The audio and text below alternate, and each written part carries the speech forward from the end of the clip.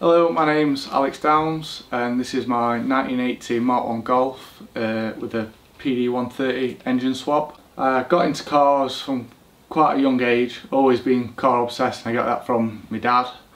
Ever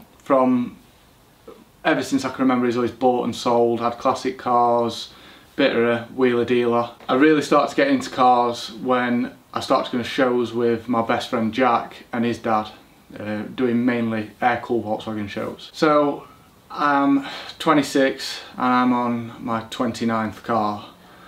It's a little bit of an addiction, but this is the longest I've ever owned a car and the most effort I've ever put into a car.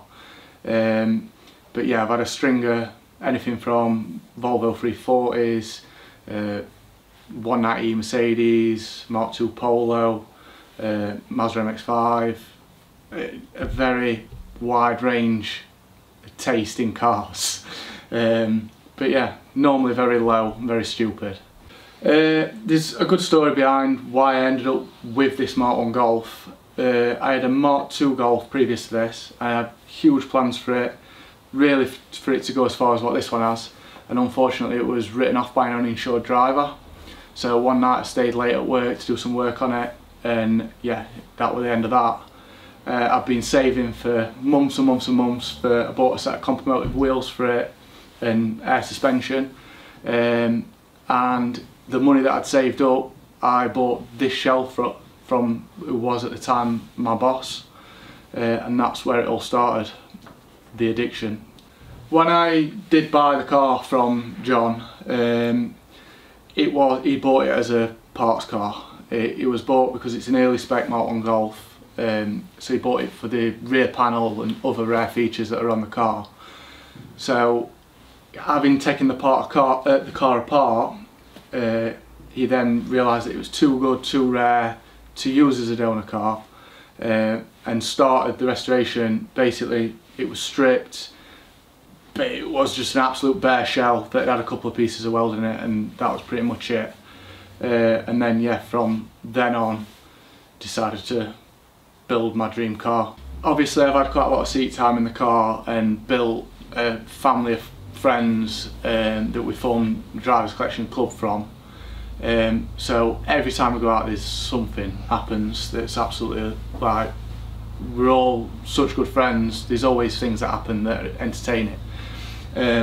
But I think the ones that, and anybody who's got an old car will tell you, is when they're happening, they're the worst thing that's happening, but then when you look back at it, they're the most interesting, funny things. So last year on the way back we were at Fitted, and I was fortunate to have like a podium, and that meant that I was the last out, and being the last out, it was like 9 o'clock at night.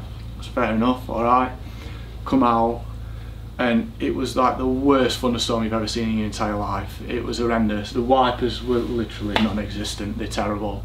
The lights are almost non-existent, they're absolutely terrible. And I had to drive over Snake Pass to get home, and we had all the windows down on the car because there's no blowers in the car, it was steaming up. My poor girlfriend Jay, she got every coat on you've ever seen in your life, all wrapped up, and just in this steamed Mark1 Golf. I was doing like 20 miles an hour through all flooded roads and everything all the way back. It was the worst journey of my life, but I suppose it's a story to tell, isn't it? So, or when it broke down on M1 in traffic, I thought it'd be really cool and air it out in traffic after there'd been a crash on M1. I'm like, yeah, cool, air my car out on M1, and then it wouldn't start. So it was like stuck in the middle of M1 and we had to bump it. Yeah, that probably weren't the wisest thing I've ever done. But yeah, that's